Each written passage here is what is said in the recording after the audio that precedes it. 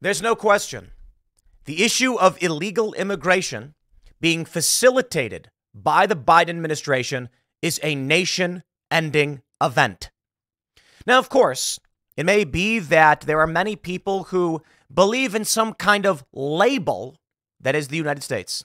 But rest assured, with around 10 million illegal immigrants being brought into this country, give it a generation.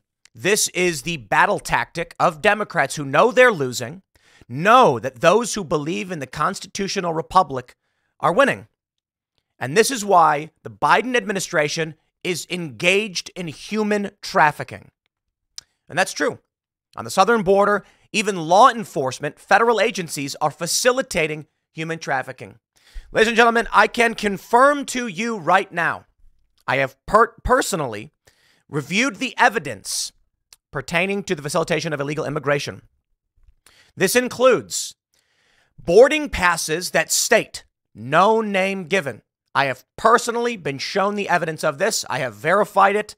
I will say for now, it's hard to know exactly what the source of this information is, but what I can tell you is I have been shown the images of boarding passes from a major airline with the name, quote, no name given. Additionally, there are other documents and videos that have been produced, it would appear, by, I'm trying to keep things light because the story needs to be properly vetted and broken, but looking at this evidence, it appears that powerful organizations are facilitating human trafficking, colluding with major airlines, and the Biden administration is facilitating this. And thus, we ask ourselves a very serious question. What do you do when the highest levels of law enforcement are the ones breaking the law? Right now, we have a big story. New York City's James Madison High School forces students out of class to house 2,000 migrants amid winter weather. This was always going to be the case. We've seen similar things happen in Chicago already. The buildings that you've paid for, the institutions that you've invested in as a member of the public are being ripped away from you and handed to people who are not citizens, who have paid nothing, and they will be given everything.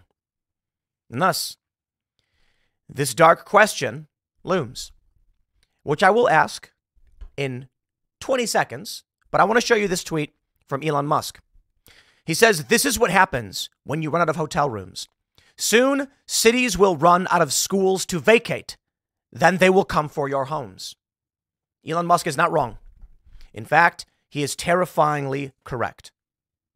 They have already asked. They said, if you have spare rooms, let the migrants stay there. We'll give you money. Sooner or later, you will not have a home. You'll have a room in a building. Sooner or later, as your landlord will say, I got a better deal from the government, so we're going to split your apartment up. You'll say, you can't break my lease. The government will enact some kind of special provision, and they will. Your lease will be broken. You'll be required to live with these individuals. And why don't you Google search what happens to people who live with strangers who are willing to break the law to steal from this country? You know, I'm offended. You know why? I'll tell you, I'm very offended. I pay a lot of money in taxes. The U.S. government and the state government strip away from me a lot of money. You see, my friends, I'm in a higher taxed bracket. For a lot of people, you see how much money they take in taxes, and it's a lot. And then as you make more and more money, they take more and more of your money from you. So I'm wondering where it is all that money is going when they're giving it away to these individuals. And now we ask ourselves the darkest of questions. Yesterday, we saw the story of Jewish tunnels. That's right. Jews in New York had built a secret tunnel under a synagogue. And there's a lot of speculation as to why exactly they did. These young men were willing to fight with police over these tunnels. And I thought to myself, clearly there must be some ideological component. Now, what people are saying is that this sect of Hasidism, I think it's called, believe that there's this guy who died 30 years ago who's the Messiah. I don't know. It may be whatever. I don't know the exact reason why they built these underground tunnels. But some people have speculated that the reason the tunnels were built in the first place was because during the COVID lockdowns, the state government illegally and unconstitutionally barred people from assembly and from places of worship in one of the most egregious violations of the First Amendment we have ever seen. If it is true, and I'm not saying it is, but this scenario where Jewish men who wanted to worship built secret tunnels to be able to go to their synagogue, if that's true, I mean, wow. Then you have a serious question about what do you do when the highest levels of law enforcement are breaking the law? This is what we are seeing right now with the issue of illegal immigration. The Biden administration is engaged in human trafficking. I will say that again. The Biden administration is engaged in human trafficking. That is not an exaggeration. I am not being cute. I am not trying to be funny, nor am I being partisan or hyperbolic. It is a basic fact. It's terrifying. I want to make sure I show you the full context of the trafficking, because while I can point out things, oh man, I can point out the let me try and find this story from 2021, which I've pulled up several times. Wow. Look, we can talk about the nuances of what it means to be engaged in human trafficking. We can argue that the Biden administration suing Texas to facilitate illegal immigration is trafficking. But how about this? Migrant children being flown into New York, but what happens to them after they arrive? That's right. 2021. The New York Post. Biden resumes air illegal into Westchester as migrant tide grows even worse. April 2022. A lot of people keep saying, oh, it's Greg Abbott in Texas. He's the one who's flying these migrants in. He's the one. Yes, Greg Abbott and other governors have been shipping migrants around the country. And we laugh at some of these circumstances, but correctly, many have pointed out that when Texas and Florida and other states began sending their migrants to other parts of the country, all they were doing was facilitating the human smuggling operations. So I'm not a fan. This story goes back years. In a shocking discovery and secret undercover video, we learned that the Biden administration is taking illegal migrant children from human traffickers and finishing off their journeys. These children are brought to human traffickers and smugglers who will ferry them to the border for thousands of dollars, deliver them to the Biden administration, who loads them onto planes and facilitates and participates in the human trafficking operation. The result of which, of course, is that those who live in New York City, Democrat stronghold, well, your students have just lost their high school. Now, I got to be honest. I think public schooling's broken. I think the high schools are trash, so I kind of laugh at the whole circumstance. But now to that dark question. When I'm talking about these Jewish men and their tunnels, we don't know what the real reason is. A lot of people speculate on stupid nonsense, and as I mentioned, it may just be related to some very ideological religious thing. On YouTube, I always advocate to follow the law. It's one of the most important things you can do. The law doesn't always mean moral, and we understand that. And when there is an unjust law, we challenge it and we go to the Supreme Court. It's quite brilliant what the founding fathers had started, built, and what has been developed.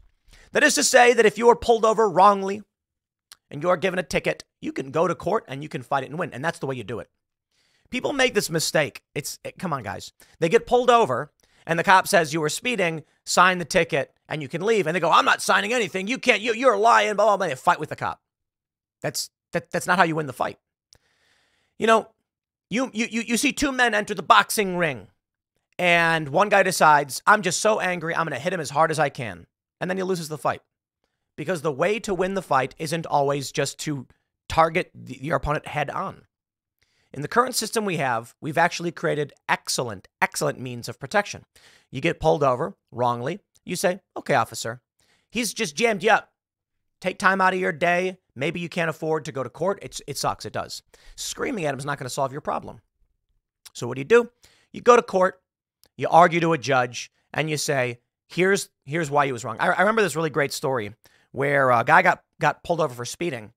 And when he went to court, he asked he filed for the court before his trial, and he said he wanted the source code of the radar gun because for all the public knows, the radar gun is a random number generator, and they have to prove in a court of law that the radar gun actually tracks the speed of an individual. And the court agreed. They said, that's a good point. How is the court supposed to know this is actually evidence unless you can show us and have an expert come and testify? That's the point. And now we enter this great challenge. Right now, what we are seeing is not something that you can simply adjudicate. 10 million illegal immigrants smuggled into this country with your money. How do you get that money back? You go to court, you file a lawsuit, they challenge it, it goes all the way to the Supreme Court, maybe in a few years. It's one thing when you can challenge a police officer and work within the system. It's another thing when the president of the United States is corrupt, doing backroom deals with his kid, siphoning money out of the system, paying off his cronies in Ukraine, and facilitating human trafficking into this country. And this is the deep challenge and the dark question. When I advocate for you to follow the law, it's the appropriate thing to do for the reasons outlined. When I talk about the criminals and the way we deal with it is trials, like they did with Nuremberg, I am correct. Sorry, a lot of people can be like, no, Tim, you have to go and fight someone head on. That's wrong. I just love this. The analogy I give you is like, dude, the ninja did not walk up to the front gates of the feudal lord's home, knock on the door, and say, I hereby challenge you to a fight. They used subversive tactics, strategy, and intelligence to succeed in their warfare. In this instance, that is court of law. When you have bad people doing bad things like what the Biden administration is doing, what we need to do is we need to win. Donald Trump needs to get elected. We need to hope that Donald Trump brings in the right people and that those in our sphere of influence can weigh heavily on the Trump administration in the next year and start arresting and holding trials for these criminals. Mass deportation of the individuals that they have smuggled into this country illegally. That's the path forward. But the darker question, of course, is in New York City, when the police illegally shut down places of worship and assembly, the police are the ones who are breaking the law. I'm to come on a platform like YouTube and say, for two reasons, you must follow the law. First, I agree. We have this amazing system with courts that allow us to solve for this. And right now, what must be done before anything else is we vote. A year is not a long amount of time. We get Donald Trump in, we get Kash Patel in, and we see the system be restored. If it comes to violence, that's the end of the system. We can't allow that. Right now, we have a tremendous opportunity to work within the system as it was built by the brilliance of the founding fathers. But in a place like New York, the dangerous question, what do you do? The second reason is, look, you can't legally advocate for breaking the law, right? I can't go on YouTube and advocate for criminal activity. That's absurd. I wouldn't do that anyway. And YouTube would ban me, and I could actually get a visit from law enforcement. But what do you do, like in New York City, when it is the police who have been committing the crimes? Do I go on YouTube and just say, well, because it is under color of law that crimes are being committed, I just tell you to adhere to it? What if a police officer was preparing to murder someone in cold blood for an insurance payout? Are you supposed to comply with that officer as he indiscriminately commits an act of murder? No, of course not. I would have to tell you, if you witnessed anyone, citizen, military, politician, police officer, firefighter, if they're about to murder someone illegally and commit a crime, yeah, no, you do not adhere to that. A lot of people have said, oh, Tim tells people to just follow the law, but blah, blah, blah. Listen, I'm saying that if you procedurally get pulled over and the cop is wrong, that happens. Go to court. Right now, what we're seeing, we have at the highest level, the opportunity to fix this is an election. People ask me, what do we do next year, Tim? Let me just say, I hope and I beg and I pray in the next year, 2025, the question is moot. What do? We did it. We elected Donald Trump. he begins the cleanup process. Ask me next year if something else happens, because I don't know how this country survives. But there is that great challenge as we're witnessing this mass migration and human trafficking. The border guards, many of them are facilitating the human trafficking. So let me say this. Dark days, my friends. We are currently there. And I hope this is as dark as it gets. They say the night is always darkest before the dawn. I hope the dawn is November 5th, 2024. And though it may be challenging and there may be a lot of crazy people making crazy demands, and it won't be easy, I'm hoping that come January of 25, Donald Trump is sworn in and immediately begins the process of fixing and cleaning things up. Will it be perfect? No. Is the man perfect? Of course he isn't. But you have right now a very serious challenge. Man, I mean, it is dark right now. There's a story of a Border Patrol agent who told illegal immigrants to turn around, and they're reprimanding him. What do you do as a Texas state law enforcement officer, sheriff's department, state police, when you are witnessing the federal government facilitate crimes? It is not hyperbolic to say federal law enforcement are working with human traffickers.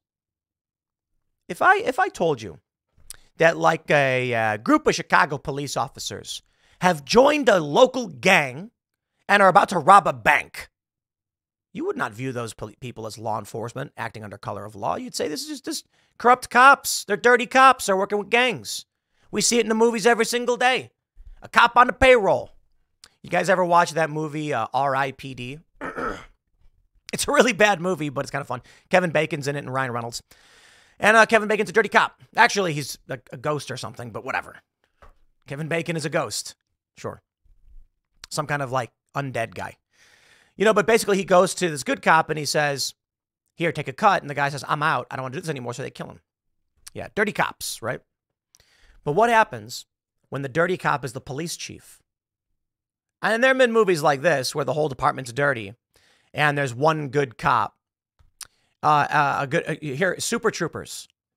You guys ever watch Super Troopers? So it's the state police, the highway patrol versus the local cops. And the local cops are all corrupt except for one. And the woman helps the state troopers. It's an interesting question.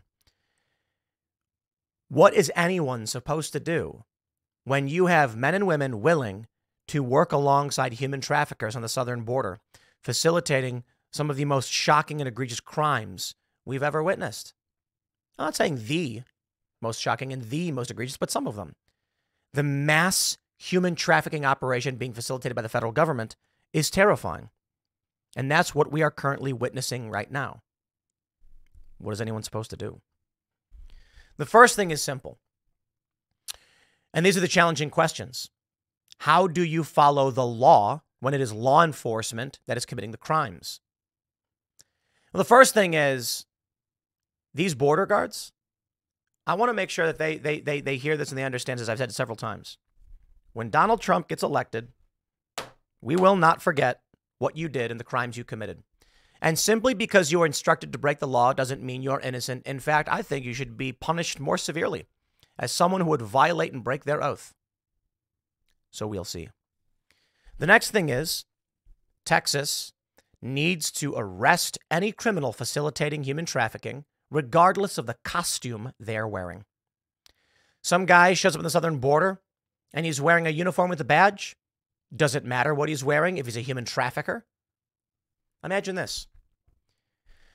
What if the cartels and the human trafficking operations recruited Customs and Border Patrol, National Guard, went to them and said, we'll pay you $10,000, help us with human trafficking? Maybe that's what's happening. Texas Sheriff, Texas National Guard, Texas State Troopers. When you see that guy in the uniform, you go, well, I guess nothing I can do about it.